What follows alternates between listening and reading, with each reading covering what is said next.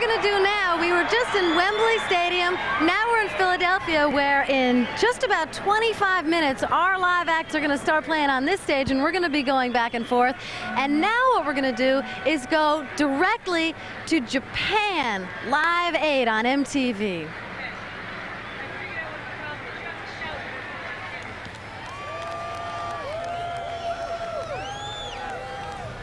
We're waiting on Japan, and as a matter of fact, we're taking a look at the stands in Philadelphia, where I'm guessing it's well over 3/4 full, and it is still only 25 to 8 in the morning. Coming up today on this stage, we're going to have Eric Clapton, Bob Dylan, Jimmy Page, and Robert Plant as well. And of course, over in London, you've got Paul McCartney and Sting, and you, wherever you are, drag your TV out into the backyard, because you can be with us on Live 8 here at MTV. And as a matter of fact, Alan Hunter's here.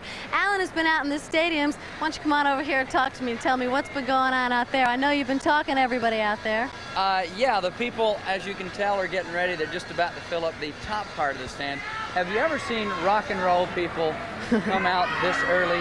No, you've never seen rock and roll people show up this early. And a lot of these people were here since 1:30 last night. Here's a view of the stadium. This is JFK Stadium. This is from the blimp, right? Yes. One of the two largest in the country.